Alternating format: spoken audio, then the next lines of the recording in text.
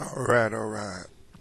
Alright, so I was going to make an in-depth video for the session mode, and I got into it, and I just couldn't get it to work. I mean, I could get the session mode to work, but here's just a quick preface, and then I'll get right into some of the meat of the video.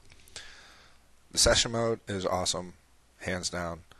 The overview I did in the last video just barely scratched the surface, but it gave you a good idea of what's in there. You saw all the bands that were listed up there that you could load. You can make your own band. You saw the root note, the tempo, the types of scales that are available, and things like that. And I think at that point, that's enough.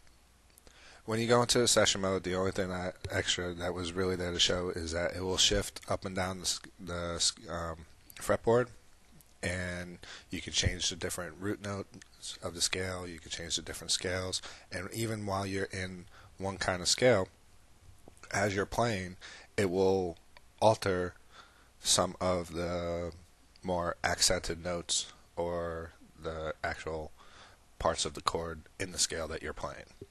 And that was really all there was to show. And now this is just me talking. And I'll start up the game because I want to wrap this part up pretty fast, and you'll see why in a minute.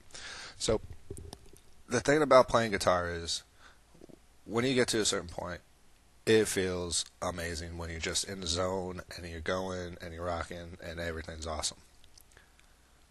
However, for other people watching, it's not quite the same experience. I mean, there are a lot of great guitarists out there, don't get me wrong, but I don't think anybody out there wants to watch somebody just jam around and go crazy for like 20-30 minutes, and that's the trap in session mode. Is like it's almost too indulgent, so it's not really that pleasant enough to watch. To give you kind of like a outside the game example, I'm sure everybody's been to a party or some kind of gathering when some guy brings out a guitar and they're playing everything they know, and they're like trying to go for it, man, because for whatever reason, maybe they heard like, you know, guitar players get the chicks, and they're trying to get some attention, and that's fine, man, to each their own. But one thing I've noticed is that like people who are doing that, they don't realize that like what they're feeling when they're playing, they have an emotional attachment to what they're playing, and they put in the time they put into practice, and they've developed an attachment. The other people around them, they don't really have that much invested in it, so it's like, oh, cool, he plays guitar, cool. And that's just what the session mode videos turned into, man. It was like, oh, cool, somebody plays guitar. And there are a million other videos of people playing guitar. Y'all don't need to sit there for like 30 minutes and watch it. So it just becomes like self-gratifying, you know. So we ain't going to get into the session mode. Y'all seen enough of it to get a good idea. And I'm sure at this point y'all going to see videos of guys putting it up there and like just like going crazy in session mode. And, you know, it's going to sound good. It's going to sound really good, especially if you're playing along with how they frame it. You don't need another video for that. So, there are a couple other things I want to show, and then I'll wrap it up, give some final thoughts, and then also add in a little bit of things outside the game that can add to it. So, don't want to do session mode. First thing I noticed, just little nooks and crannies here. You got this icon up in the top right, which is a orange shaded guitar. That is your path. And if you notice down the bottom where it says control my path, if you hit control, that was when in the beginning I said that when you first started up, it says like which way do you want to play, and you got your lead guitar, and you got your rhythm guitar, and you got your bass. So again, another improvement over the first one. You pretty much had to choose guitar or bass, and then you would have to exit the game and restart it if you wanted to switch over to bass. Now you can just do it right from this menu in the game. You also got your rhythm guitar, which brings up other charts for songs that you may have played. So if you watch the in-depth video on the Learner song, you know I already went through that Them Crooked Vulture song. So we'll keep it on lead guitar. We'll go to the Learner song. Learn a song. And you notice, they patched the Steam. You got your DLC from the first game. You also got your on-disc from the first game. Everything was seamless. Took like no time at all. It was awesome addition. Now I got like crazy amounts of songs.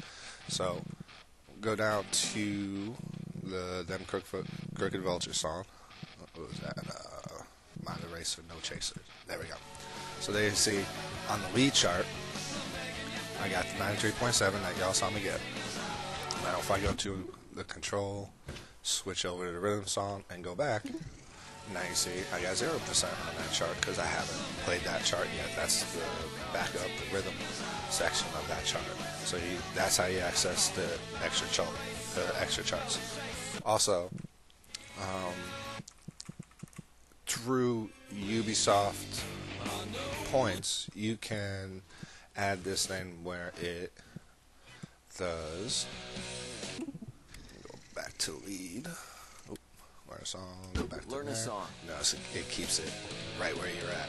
Awesome bonus. You don't have to start over from the beginning. Alright, so control. Go back to lead. Go back to peace of mind. And if you select that, there's a couple of songs here that you'll notice. This is where the bonus arrangements come in. That you can have bonus lead parts. And I've seen a couple of videos on some of the songs. I've heard a couple of people talk about what's in those bonus lead charts. And it sounds really fun. It sounds like a definite cool enhancement. There's some charts that have things like vocal arrangements or keyboard arrangements or like little extra things added in there, and you can like transpose to a guitar chart. I saw one video, I think it was Painted Black, that actually used a capo. So like that would have been the bonus one. It sounds so much better than the actual chart because the bend on that chart, it sounds a little off, but at least for game registry purposes. But the capo video I saw sounded amazingly good. And so also at the end of this, I'm going to put a bunch of links in the description that are going to have just access to supplementary things outside the game. Things that like people who might be getting into the game might, I'm pretty sure they're aware of them.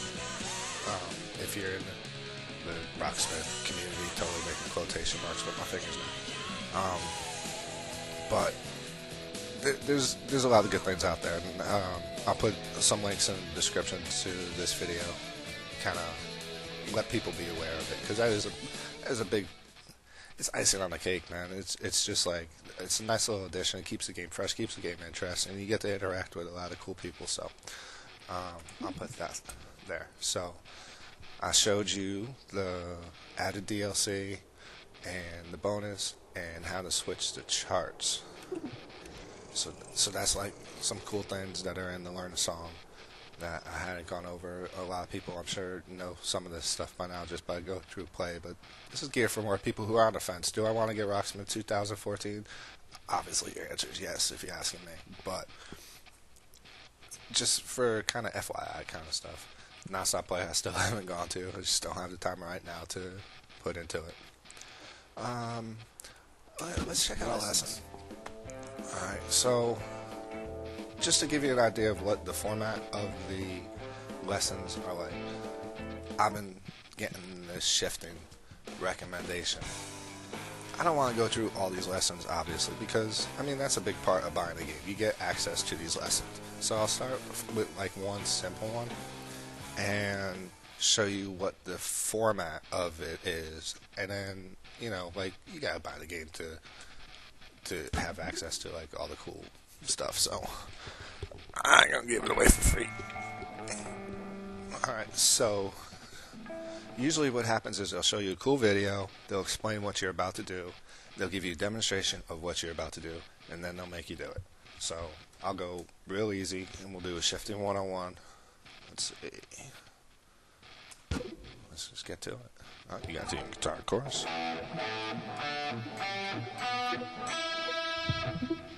Getting much more comfortable with that. When we talk about shifting, we just mean moving your hand up and down the neck to different positions. But before we get to that, let's take a quick sec and get to know your guitar a little better. Most guitars use dots or some other kind of inlay to mark certain frets. They're usually marked on both the fretboard and the upper side of the neck. Yup. The first dot is usually on the 3rd fret. Go ahead and find that on your guitar. Got it. Let's just play the 3rd fret on the low E string, the thickest string, highlighted in red.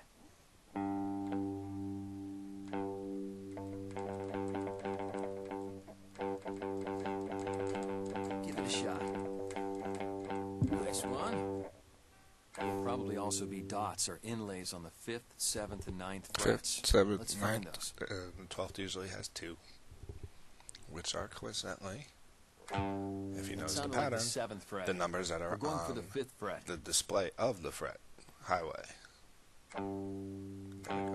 That sounded like the 7th fret. We're going for the 5th fret. There we Great go. job. Yeah, that was good. Yeah, that was good. Thank you. The next one up is the 12th fret, usually marked with a double dot. The 12th fret is special because notes 12 frets apart are what we call an octave higher. That means it's the same note, just at a higher pitch. Same thing with the 3rd and 15th frets. 12 frets apart, so it's another octave.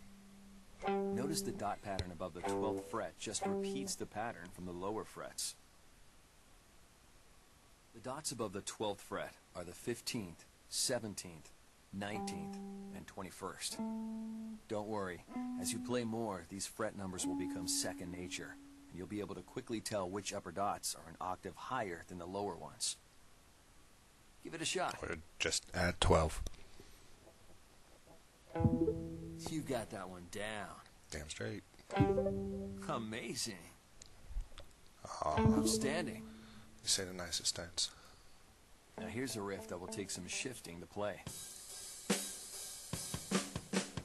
So now you notice how the number 1 is great. So that was kind of the intro. Then it steps it up to number 2. And then you see, like, okay, we'll show you a video. Here's that riff We'll go to again, the highway. but let's just listen to it. You can play after that.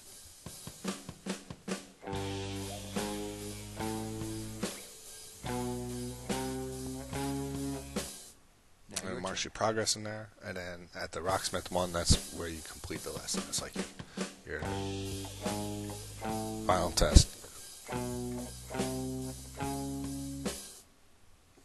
Awesome.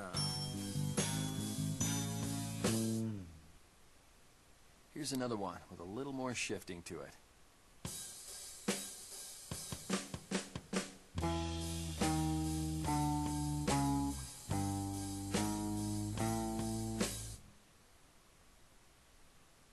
Here's that riff again, but let's just listen to it. You can play after that.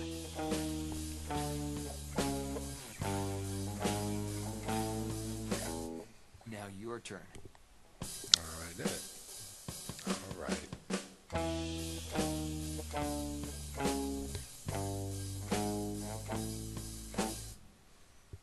Awesome. Flattery will get you everywhere. Okay, now let's put it all together in a song. Here goes. So now this will be that Rocksmith part of that. And then once you put everything that they taught you into place,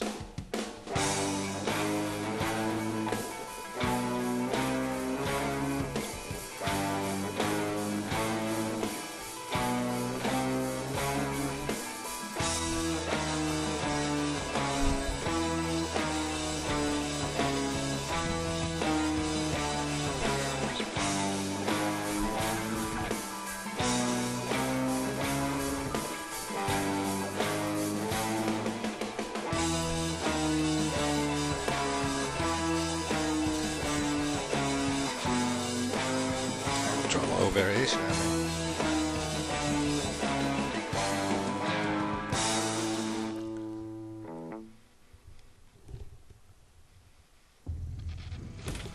Alright, and then it grades your score, so you went through that lesson. Flawless performance. Good stuff. So, there you go. There's your format of your lessons. We'll go back. And now I got my lesson done. And again, there's a whole bunch of these lessons here. Way too many to go. But every one I've seen so far has followed that basic format. Show you what to do, give you a demo, let you do it, add a little bit more to it, let you do it again, and then give you like a little session where you put it all together. Really, really great, especially for beginners. And it also helps you, if you've never played Rocksmith before, to start getting used to Rocksmith's format of teaching. So you're not just getting used to your guitar, you're also getting used to the game. And I think that's just as important, because once you start getting the teaching method of Rocksmith down, it really starts to open things up. So, alright, well, no, we'll kind of keep. I think I'll take a break here, and then we'll go into a couple of the other things I want to see. So, just keeping nice, short, tight videos here. I'll be right back.